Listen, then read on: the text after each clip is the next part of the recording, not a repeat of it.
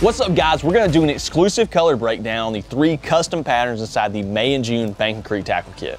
Custom number 1 is the Cotton Cordell Crazy Shad. How you fish this bait, you're gonna cast it out and you're gonna work it as slowly as possible. You're gonna pop your rod tip, it's gonna cause this bait to jump, you're gonna let those rings dissipate and you're gonna pop it again. Work it as slowly as possible to get the most bites.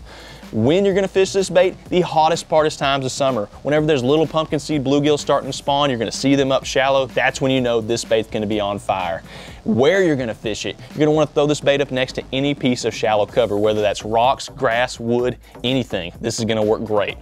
Custom number 2, we've got the legendary Rebel Pop R in a color we call Shimmer Brim. This is another bluegill style pattern similar to our buddy here, the pumpkin seed.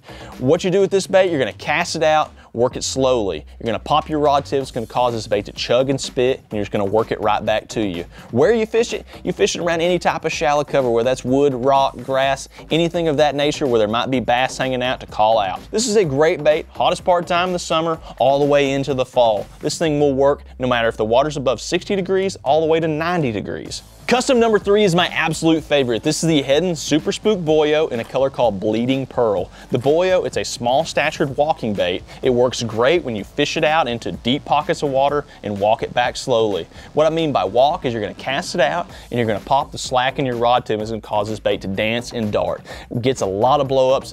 Excellent little bait. When you fish this bait, hottest part time of the summer, all the way to the fall. Basically, if the water is over 60 degrees and you want to try to fish this bait, pick it up because you're gonna get some bites. This color is fantastic. It's a shad pattern with some bleeding gills. It's gonna get a lot of bites out of ferocious smallmouth. I absolutely can't stress this enough, but there's only 300 of these kits available, so there's only 300 each of these customs out there.